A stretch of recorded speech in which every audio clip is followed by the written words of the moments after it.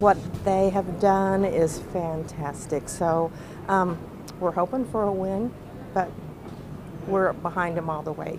KU fans stunned after the Jayhawks pull off another win. Thank you so much for joining us for Fox 4 News at 10 after football. I'm Russell Colburn. You just saw K-State win at Oklahoma in Lawrence. It's the first time since 2009 that the Jayhawks football team has started 4-0, and the team played in front of a sold-out crowd. Fox 4's Monica Castro was in Lawrence tonight as fans celebrated a win over Duke. KU fans are basking in yet another win, and frankly, fans are just excited to see that the football team is having so much success this season. It's magic, just magic. A 4-0 start. It's something the Kansas Jayhawks football team hasn't seen in more than a decade.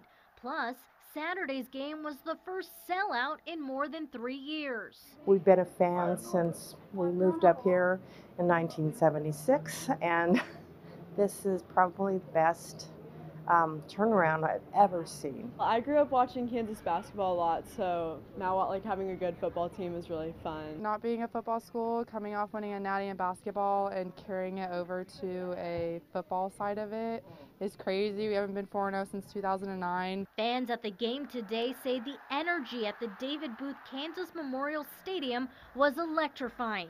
So many people. It was so cool too, seeing the booth packed and doing the rock chalk on one side and Jayhawk on the other. It gave me goosebumps because it was so surreal. Of course, with the team's success, fans are flooding over to Rally House to buy new football apparel. It's been insane with our new NIL stuff. It's been really great for all the football players. We've been selling a lot of football gear nonstop these past few days. While some fans are a bit nervous going into next week, they hope the team can keep riding this momentum. We're hoping for a win, but we're behind them all the way.